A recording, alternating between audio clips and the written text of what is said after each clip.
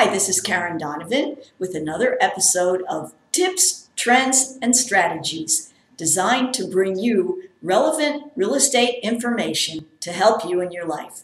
Today, we're going to be talking about Do You DocuSign? But first, I'd like to call your attention to a couple of links on my site. The first link is for those of you who would like to get a free value instantly of what your home could be worth in today's market. The second link is for those of you who would like to find out about the latest steals and deals in the area that you're looking for a home in. And now, on to our video.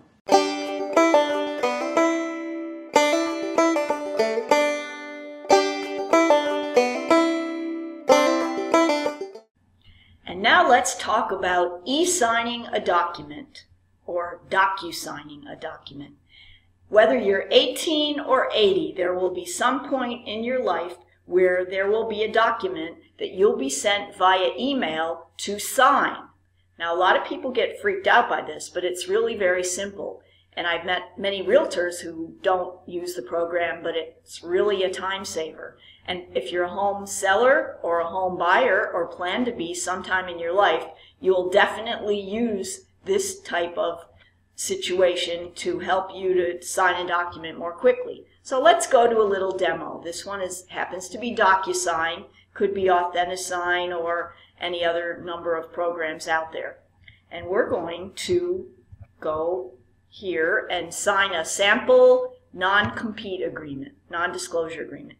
They ask you to fill in your information. So I put in my name, and I forgot to capitalize my first name and last name, so that would be helpful. Okay, and then my email address, and that it's a document, and who I am. Now I'm going to get started.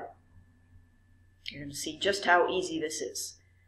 So now it says, please review and act on these documents. So I read everything over, and then I click continue. Now I can actually read through the whole document, and then if I agree with it, then I can go ahead and sign it at the bottom. So let me click next to get started because I've read the agreement and I agree with everything.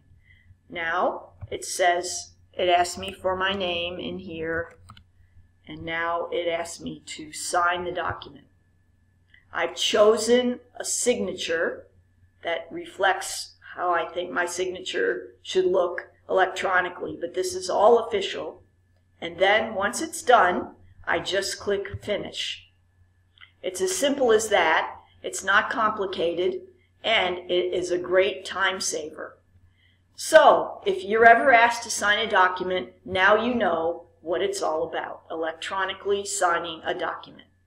If you have any questions about real estate related matters that you'd like me to cover in my next video, please send me an email or a quick text, and I'll be happy to get that information to you. Until next time, remember, make it a great day.